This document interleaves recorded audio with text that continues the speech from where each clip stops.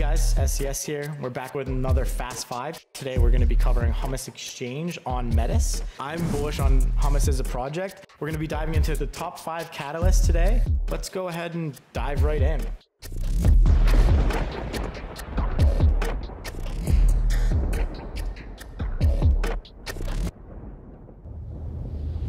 Number 1 is Metis is going to be launching a optimistic rollup and a ZK rollup combined for their chain. So they're gonna be making some changes. They just announced this at ETH Denver, but it's something that I think is gonna pull in a lot more eyes to the chain from a technological perspective. But it's also gonna make it so Metis is gonna be staking architecture. So you're gonna have LSDs and it should pick up volumes on chain. So something that is extremely bullish in my opinion. On top of that, Metis being its own gas token and having its own chain is really one of the only L2s that's built that way. So when people are looking at, hey, they're maybe a little bit more hesitant with this Shanghai upgrade and all of the ETH unlocks that could be happening in the coming months, Metis isn't as really affected by those because it has its own token. So could be a safe haven with some of those unlockings coming up. Another big announcement from Metis itself is Layerzero Labs. They're officially live. This happened at the beginning of December, but I think it was largely overlooked. Layerzero, being a big omni-chain protocol, really helps benefit TVLs of protocols and chains by being able to pull stable coins and other large tokens on and off chains a lot more easily. So this should help, especially when you're talking about Hummus, which is a stable swap, being able to really grow the TVL on Metis.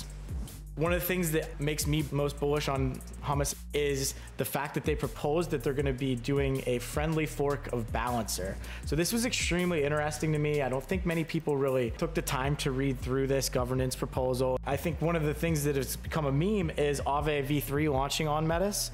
It's been something that's been talked about for over a year, but I think we're a lot closer than most people realize. And part of that is when reading through the friendly fork proposals as well as some of the AAVE governance is you'll find out that one of the only hesitations really is liquidations. It's something where AAVE doesn't want to open themselves up to being front run, so they need somewhere for their liquidations to happen. So not only will they have all the stable swaps that they already have today, but assuming that all of this governance passes, this was from February 10th, that means that Hummus could end up being the top exchange on all of Metis, including native, non-native, and stable tokens. So extremely bullish.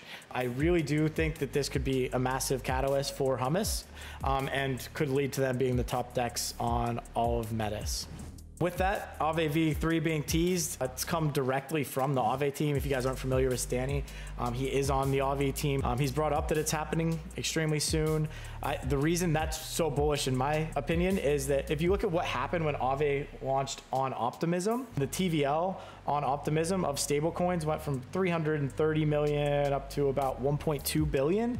So about a 4x in stablecoin market cap on chain. So that's extremely massive, especially if you're a stable swap. So we could see something extremely similar happen when this launch actually would go live of AAVE. So how do we know when it's going to happen? I think this is speculation on everybody's part, but this is a tweet directly from the Metis team. They were talking about the roadmap of how AAVE could actually go live on chain. They had completed step 2, which was a governance proposal on AAVE that eventually passed. Right now they're on step 3, and most of these steps on step 3 have been complete. With that, step 4 is only a governance proposal. So as soon as this goes live, capital starts flowing in. So with this being pretty good to go, that makes me extremely bullish. Another big upcoming catalyst, based off a tweet I did a while back, part of that was Strife commented that PTP has a new locking mechanism, and Thomas did reply with the eyes. So one could speculate that there's a good chance that they probably are going to move to that model. So what does that exactly look like? There's an article out there on the new locking mechanisms for Platypus. They went live with these a few months ago. Right now, you stake your hum to start earning VeHUM. It takes you about 10 months to earn max VeHUM.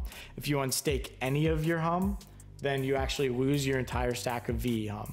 So with this moving to this new VePTP model, it would be actual locks where you lock for up to 12 months and it actually would lower circulating supply. People won't be unstaking and selling. So it just makes a lot of the stakers a lot more sticky. It has a model where you can earn more VEPTP for max locking. So this is definitely something to keep an eye on. Do all of your own research. We're going to put all of the links in the description below. With that being said, appreciate anybody who likes, comments, or subscribes. Any engagement is extremely helpful when we're working to build out this channel, and appreciate you guys tuning in for another episode of Fast 5.